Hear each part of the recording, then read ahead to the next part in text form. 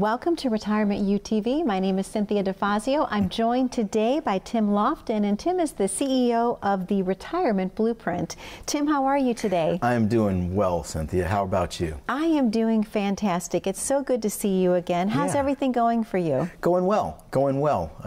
You know, the kids are back in school, which is good. Yeah. Like in-person learning. So that's which for a while was a thing of the past. Yeah, that was. You know, I'm not set up to be a home school teacher. I've figured that out. When I have to Google my daughter's math homework, that's not good.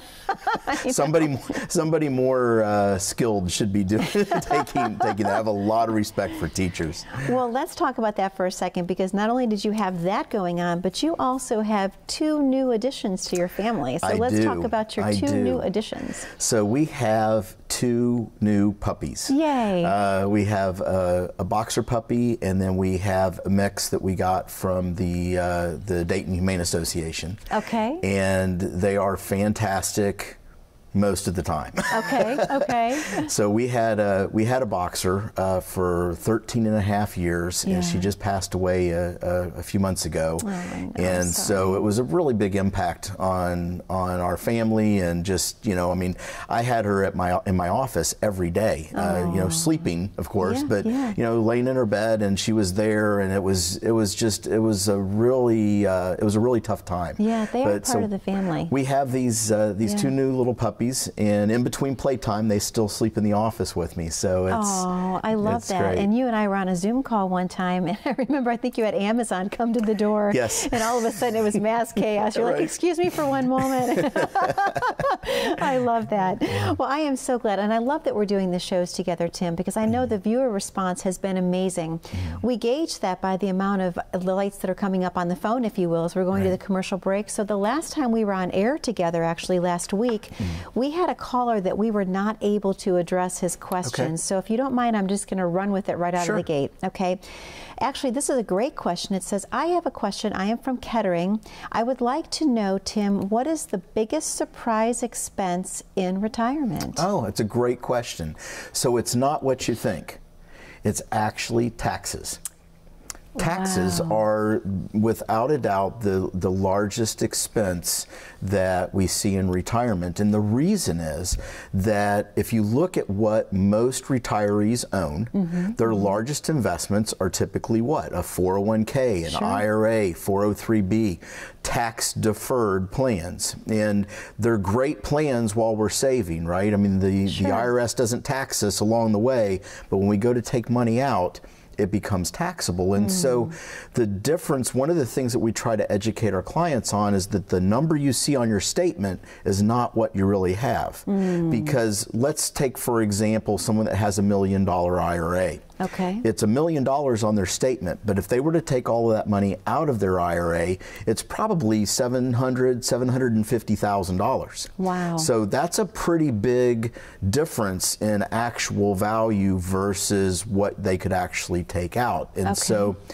when we're thinking about retirement planning, the tax component, as you know, we have kind of a process, the Retirement Blueprint. I'd love to pull up your graph if we could, because I think it's an amazing process that you've put together called the Retirement Blueprint. So yeah, if you look at our process on screen, you'll see that, you know, one of the cornerstones of retirement planning is actually tax planning. And remember, we've talked in other shows that the difference between tax planning and tax preparation. Tax planning is what I'm talking about now, when we're taking a look at how are we going to pull money out of retirement, and what's the best way to do that, and over what period of time.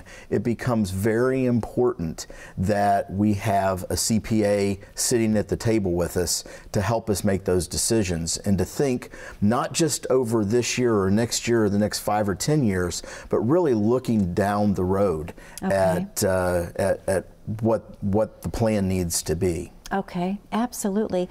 Let me ask you a question also.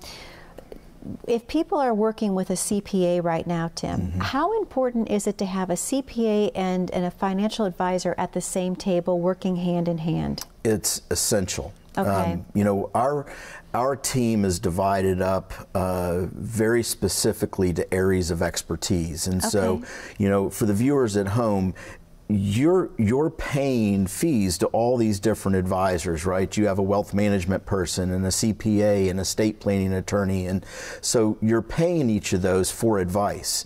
But if you're paying them for advice and they're not all talking to each other, are you getting the best advice? And so one of the things with our process is dividing up the areas of expertise with the plan. And so having each one of those people sitting around the table together ends up with a better plan, and it doesn't cost any more money. Okay. It's the same cost. That's fantastic. And let's talk a little bit about the importance of working with the fiduciary. Tim, what are your thoughts on that? Thank you.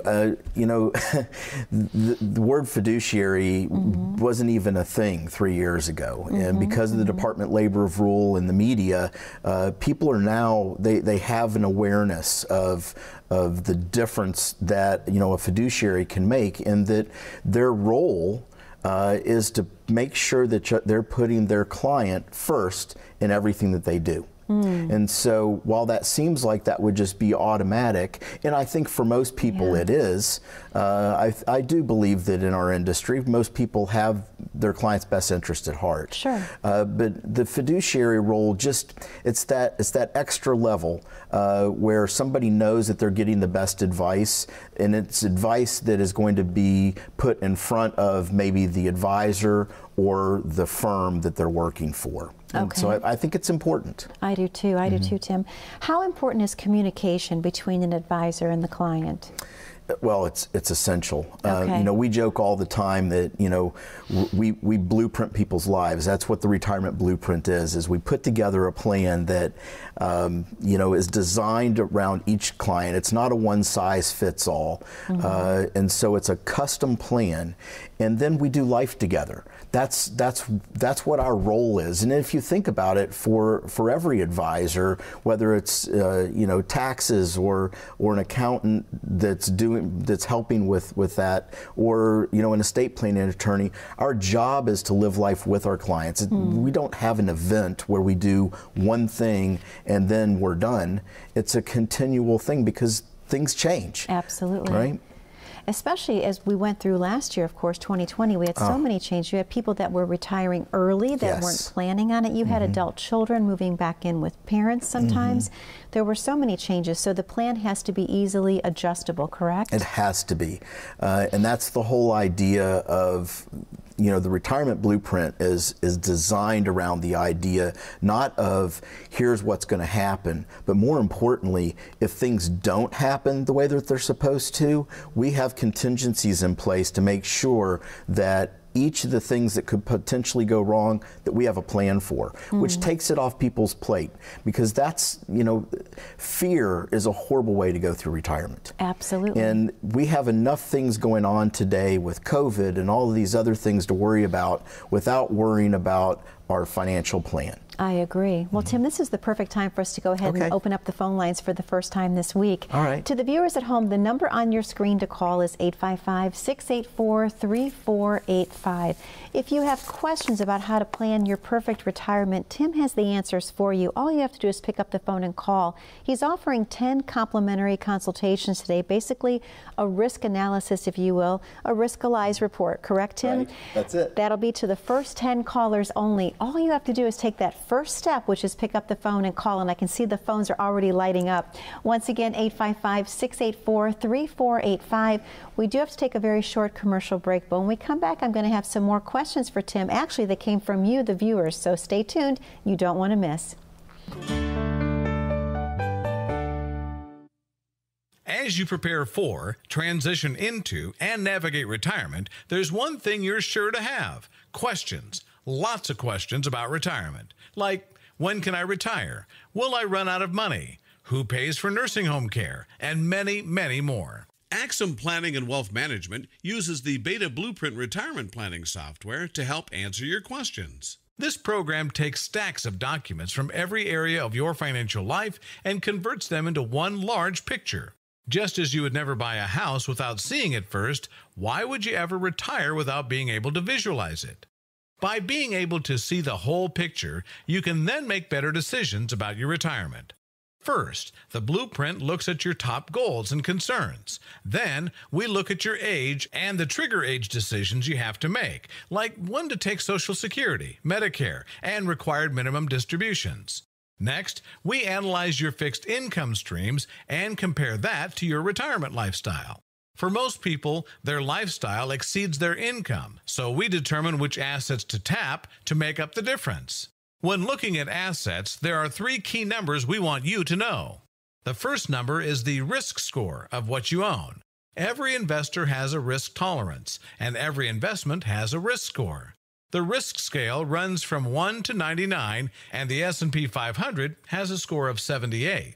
We use a scientific framework that won the Nobel Prize for Economics for its ability to identify true risk tolerance. If you are taking too much risk, when would you want to know? The second number we want to know is the maximum drawdown of what you own. Maximum drawdown is the maximum loss from a market peak to a market trough. The maximum drawdown of the S&P 500 in 2008 was about 51%. What was the maximum drawdown of what you own? And the third number is your annual withdrawal rate percent. If you're taking too much here, you could run out of money. Finally, we look at your insurance and long-term care. Do you have life insurance? If so, what type, and does it expire? We analyze the income reduction from losing a spouse. We want to know if the surviving spouse will be protected. Have you planned for long-term care? Do you know all your health care options?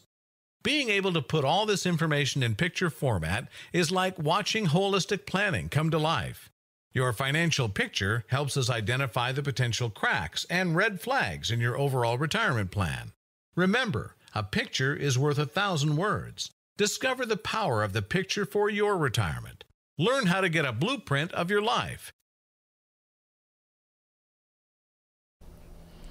And welcome back to Retirement UTV. My name is Cynthia DeFazio. I'm joined today by Tim Lofton, and he is CEO of the Retirement Blueprint.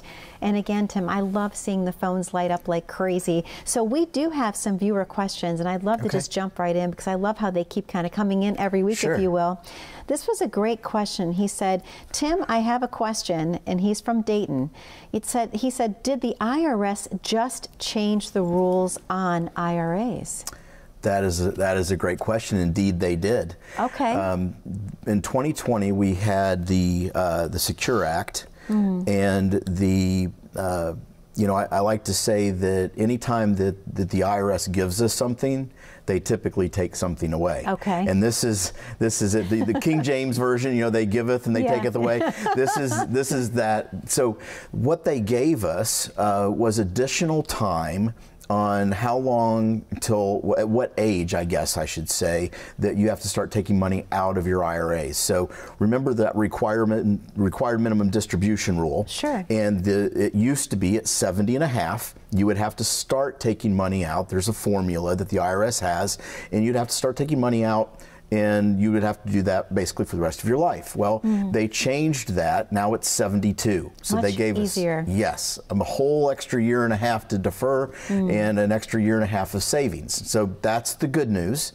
The bad news is that they took away one of our most powerful tools for planning, and that was that stretch IRA, where basically you could pass on to your kids, to your grandkids, and they could continue to defer that money for their entire life. And so it wasn't uncommon, I mean, for a client to pass away, a daughter maybe 40 years old inherits, a couple $100,000 IRA, and it ends up being a multi-million-dollar IRA over her lifetime.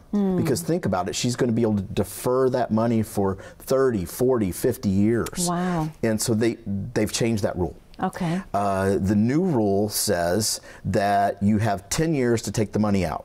Now, spouse to spouse, we're still the same. So, for husband to wife, wife to husband, nothing has changed. You still have the lifetime deferral on that money. But for anyone else, kids, grandkids, they have 10 years to take that money out. And so different plan, different planning tools. And as we always joke with the IRS, if you don't like that rule, just hang around. I'm sure they'll change it again. But for right now, that's the new environment that we have from a planning standpoint. Well, and I'm glad actually, because 72 is a lot easier to remember than 70 and a half. Yeah, it's right? like, how do you even figure that out? Like, oh my gosh, okay, 6 months into the calendar year, if you will, but I would be, you'd have to have a little alarm on your phone. Well, it's even funnier than that, right? Because it's not, you know, what happens if my 70 and a half is into the next year? Yeah. And then there's another rule that's, you know, allowed you to defer the first payment, and if you were born in a certain, it was very confusing. So Yes. 72 is definitely an easier number. Absolutely. And I love this question, Tim. Actually, it's someone who called in who said they love your retirement blueprint. They would like to know if you could go through the coordinates one more time of what makes that blueprint. Sure. Do we have that graphic? We should have that graphic actually pretty close by again. So if you look at our plan, we build it around what we call the 5 cornerstone essentials. And so the 5 cornerstones of planning, as we define them, is having an income plan, an investment plan, a tax plan, a health care plan, which takes in everything from Medicare to long-term care planning, and then of course the estate plan wraps around that whole package to make sure that things are working out the way they're designed to do. And most importantly, it puts your plan in writing. And for our viewers at home, I can't tell you how important it is that what you have up here, what you've talked with your spouse about, that it actually ends up in writing and is prepared by a professional attorney that specializes in that area of law. Absolutely. Let's talk a little bit about that, because if someone does have a plan in place, Tim, how important is it to have even your beneficiaries current and lined up, if you will? Wow. I will tell you, there are so many times that we've actually made a beneficiary review an annual process in our office. That's a great idea. And I'll tell you a little story. So we had a client, she was older, she was in her 80s, and she had 14 grandkids. Okay. And they were her beneficiaries. And every year we would have that list, and I would show her the list, and she would go down them, and she would take her pen and she'd be like, yes, yes, yes. Nope, and she'd draw a line through them, and she would change if she was mad? If she was mad at them, and she would actually take That's them. cute. She would take them off of her beneficiary. We'd do new paperwork, but it's very important. I will tell you, even in trust planning, how many clients have come into our office who have a trust, paid for a trust, have the documents, but never retitled their accounts in the name of the trust. Oh, wow. Now, that's partially on the attorney. Okay. But I'll also say it's also on the client, right? I mean, it's your responsibility to make sure that things are titled the way that you want them to be titled. And, you know, for our viewers at home, I'll tell you, you know, you have to take this seriously. This is a very important part of retirement, is making sure that the people that you love and care about are going to get what you think they're going to get, and the only way that happens, as Cynthia, as you know, that it has to be in writing. Absolutely, it has to be a plan. Well, Tim, this is the perfect time for us to go ahead and reopen the phone lines. Would you agree? Sure, okay. Let's do it. To the viewers at home, the number on your screen is the one to call. That number is 855-684-3485. We realized in the past that the phone lines have been busy, so we added the additional phone line for your convenience. Again, the number is 855-684-3485. What you're calling in for today is a complimentary consultation, a risk-analyzed report, if you will. Let Tim take a look at what you currently have in place. Is it the right plan for you? Is it going to weather any storm? A plan that you had made perhaps a year ago isn't going to fit you this year and perhaps 5, 10, 15 years down the road. Like Tim says, that he wants the opportunity to do life with you. Again, all you have to do today is pick up the phone and call. The number is 855-684-3485. We'll be right back after this very short commercial break. When was the last time you saw your financial professional? Are you getting the most out of the strategy that was created for you? Although you've done a great job finding someone to help plan for your future, are you 100% sure that you were given the right strategy? we can help answer these questions and more with a complimentary second opinion evaluation. We will take a look at what you have in place and then help determine if you're well positioned to get the most out of your future retirement income. In the event that it is not, we can help by making suggestions and showing you how to get on the right path. You wouldn't get just one opinion when it comes to a major health decision, so why would you treat your most important financial decision with such disregard? Call today for your no-cost, no-obligation second opinion evaluation to see if you're getting the most out of your retirement income plan. Welcome back to Retirement U TV. My name is Cynthia DeFazio, and I'm joined today by Tim Lofton. And Tim is the CEO of the Retirement Blueprint. I love this. Otherwise, we talk about where you help people plan tomorrow, today. I love that tagline. It's perfect, actually. So let's talk a little bit, Tim, about the difference between tax preparation and tax planning. We talked about it in the beginning of the show, but let's dive a little bit further into that. Sure. So, probably the best thing I can do is give you a client example of an area where we saw a huge impact on a client's life just based on the difference of actually doing tax planning. So the first thing to remember is the IRS gives us the rules and the tools that we can utilize to put together our own plan. Okay. If we choose not to do that, the IRS has a plan. Okay. And so for our viewers at home, you get to decide, are you going to go with the IRS's plan or are you going to go with your plan? Because, I mean, as you can imagine, the planning is different, right? Oh, totally. And so yes. Thinking through, for example, we talked about, required minimum distribution right before we went to break. And required minimum distribution is easily understandable because the IRS actually has a website. You can actually Google, what is my RMD? And the IRS has a website. You put in your age and how much you have in your IRA, and it'll tell you every year exactly how much you're going to have to take out. So we know the numbers. Okay. It's not a mystery. And I think a lot of times the mistake that people make is that they don't look far enough out when they're doing their RMD planning. And so we had a client that came in, no kids. They had about $2.5 million in IRA assets, and their concern was, how are we going to figure out our estate plan, and we don't really have beneficiaries, and that was kind of why they came in. It was really for estate planning. Okay. And the question that I asked, I said, what about the tax part?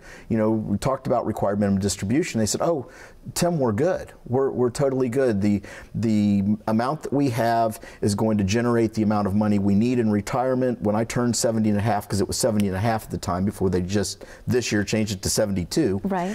The amount that they were going to receive was exactly what they needed in addition to their pension and their Social Security. Okay. And I said, well, that's great. I said, I understand that at 70 and a half it works out. I said, what about at age 90?